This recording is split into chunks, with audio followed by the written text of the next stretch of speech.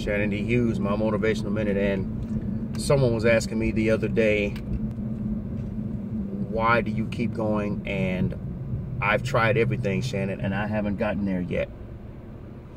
And then I gave them an answer that they did not like, because it was told to me, and I did not like it.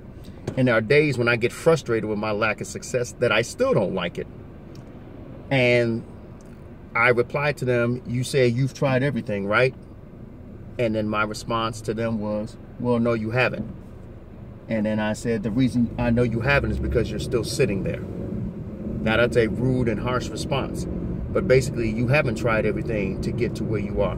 First of all, you don't know what everything is. And second of all, how do you know what everything is to say you've tried it?